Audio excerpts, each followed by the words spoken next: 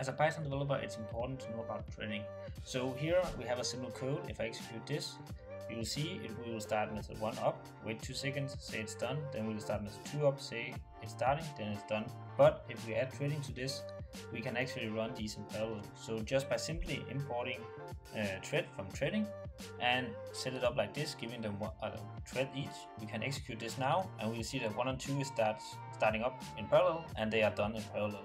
That way you can make your code as effective as possible.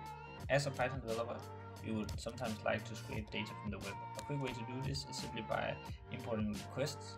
So you can basically just say read.get and then define the page that you want to scrape the HTML data from. Once you have this, you can just print out the response, and you can just do this by printing out the text. So if we print this, as you see, we get the full HTML data from google.com. That's a quick way to scrape any website using Python.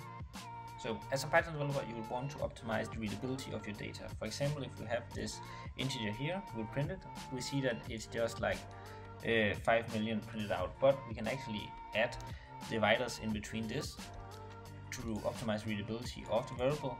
But if we print this again, the dividers is still gone. But what we can do is to add this little print statement with a f and curly braces numbers, and then the divider is here. If we now print this, we'll see that the dividers is actually also printed to the output. This is a quick way to optimize your readability of integers.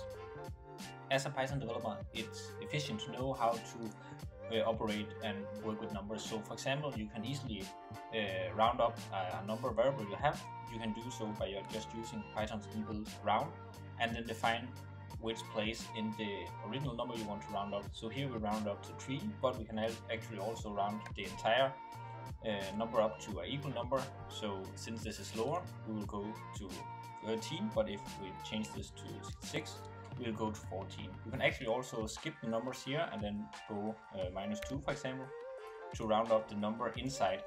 Here we went down to 200 because it's the nearest round number here, but if we choose 6, again you can round up. This is a nice way to operate with numbers in Python.